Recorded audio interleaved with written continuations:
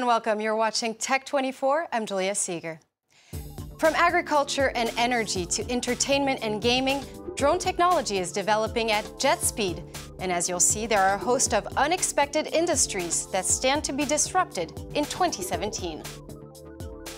And in Test 24, we'll present you with Chouette, a drone used by winemakers in France to help them monitor the quality and quantity of their grapes. Unmanned aerial vehicles, or drones if you will, have gained commercial momentum this year. Traditionally relegated to military use and intelligence gathering, they're now becoming a hobby for many. And for some, it's even more than that. It's a way to feel again. Take Agustin Zanoli, for instance. This young Argentinian loved the rush of extreme sports. But after an accident left him paralyzed, he was unable to participate in some of his favorite activities. Now the 22-year-old has found a new way to fulfill his need for speed by flying a racing drone, just with a few adjustments. Growing up, Agustin Zanoli was always on the hunt for adrenaline. He rode motorbikes and ATVs and enjoyed skiing in his native Argentina. But in 2012, just a few weeks shy of his high school graduation, an ATV accident left him paralyzed from the neck down. Right when I had the accident, I realized something bad had happened, because at that moment I couldn't move anymore. But I never thought it was going to be so serious.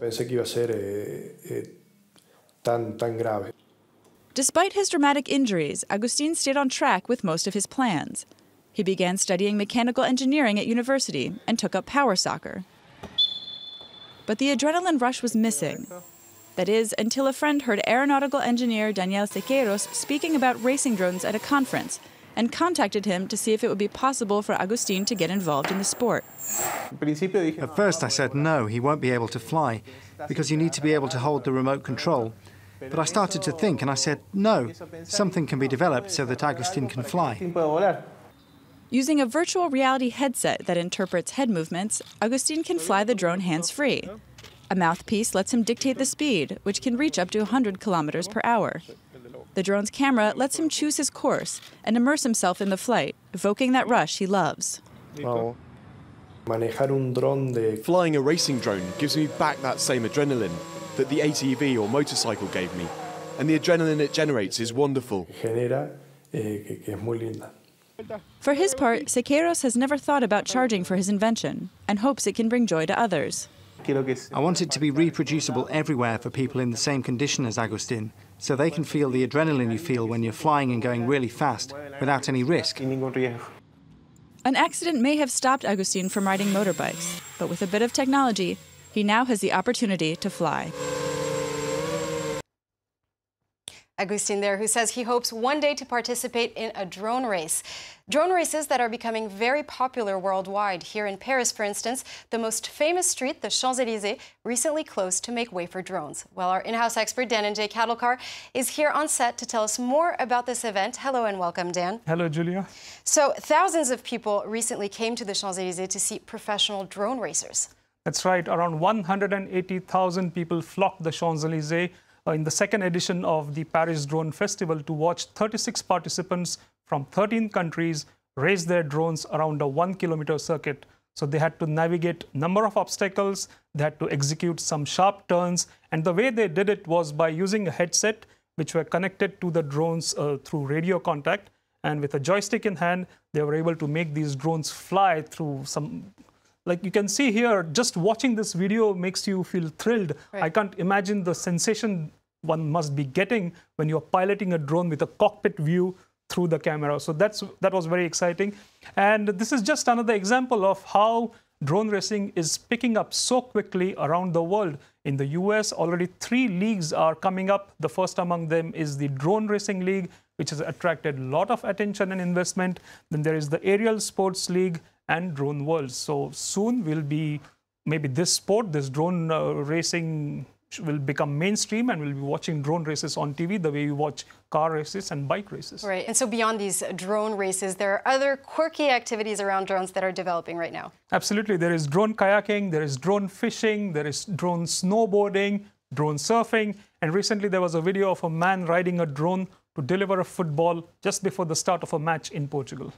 And so all of these pilots will soon be able to control their drones even better thanks to an innovation by a South Korean startup. It's a thumb joystick. That's right. It's called Shift, and it's made by the Seoul-based startup called This Is Engineering. So the idea is very simple. The person who is flying the drone holds the joystick. There is a ring. The person inserts his thumb into the ring. This ring is connected to the joystick through Bluetooth. The entire system is connected to the drone. So just by moving your thumb, you control the drone, whether it's direction or whether it's speed. Thank you so much, Dan. Well, besides filming and entertainment, drones could also help solve some of the planet's environmental challenges. That's at least what Fabian Westmuller from the startup Eftero in Zurich believes. Hello and welcome to the show, sir. Hello, nice to have you.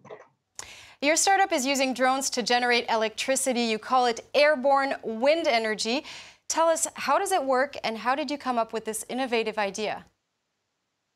Well, actually, the basic concept comes from flying a kite. So probably you all remember when you were flying a kite for the first time. And there's quite a force that is on this rope when you hold it. And we wanted to use this force and generate energy, green energy with it. And the basic idea is actually quite old. There were already some theoretical works in the 1980s, 1970s. And we just wanted to get this from the theoretical side to this practical side and to develop such a whole system from the early stage prototype to the final prototype that is made of carbon in the end. And now, why is this concept disruptive? What are its advantages, for instance, compared to wind turbines?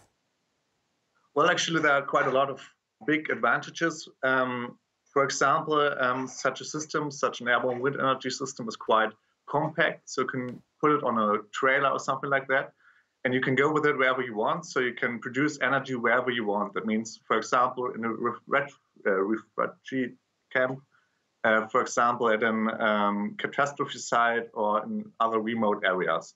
So this is one of the big advantages. Furthermore, you don't have to have any infrastructure. So you can put it wherever you want. You don't need such a huge fundament, for example, like you need when you install such a big wind turbine.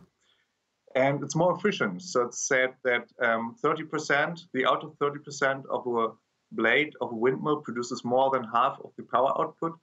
And by reducing or by substituting this outer 30% with our wing, we can produce more energy without, putting so much mass and structure that's needed for windmills, for example. Well, thank you so much, sir. You're welcome. That was Fabian Westmuller from the startup Eftero based in Zurich.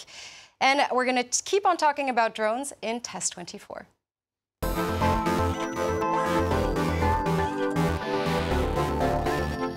Winemakers, too, are now using drones to help them monitor their crops.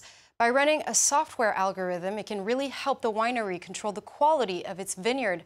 Well, one such drone is French-made Chouette that we have here on set. The name is Chouette. It's owl in French. Does it have anything to do with the bird?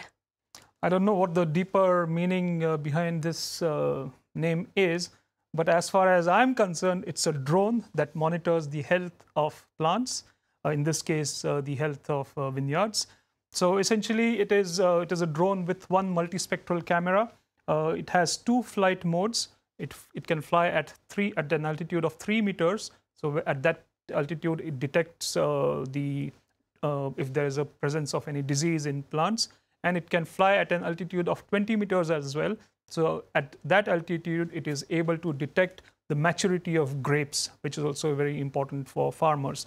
So these are some of the important features of this drone, which is made by, as you mentioned, the company Chouette, which is based in Paris and which was established in June 2015. And how does artificial intelligence come into this? Well, the way this works is that this multispectral camera, it takes very precise, high-definition pictures of the area that the drone is deployed in.